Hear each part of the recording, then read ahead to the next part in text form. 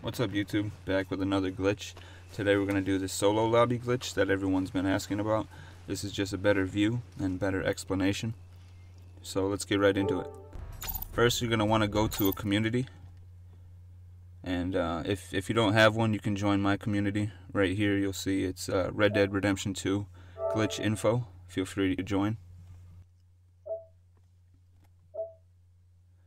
Now what you want to do is have a friend join Gun Rush through the main menu and then sit in Gun Rush while you do the glitch. So my friend right above this guy is in Gun Rush right there. And then the other one's in Free Roam, which I'm in his lobby already.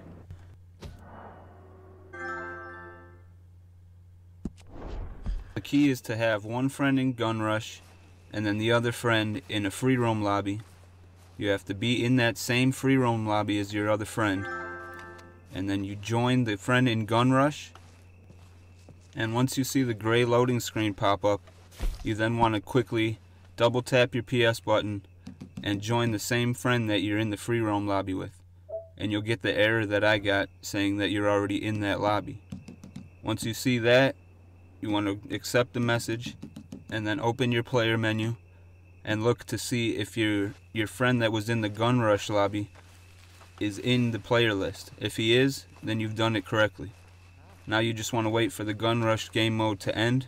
So tell your friend, message me when it's over, when it's done. And once he says it's done, you'll start seeing people leave. And once it's just you in the lobby, you're in a solo lobby. So thanks guys. Remember to sub, rate, share the video, and see you next time. 5150 out.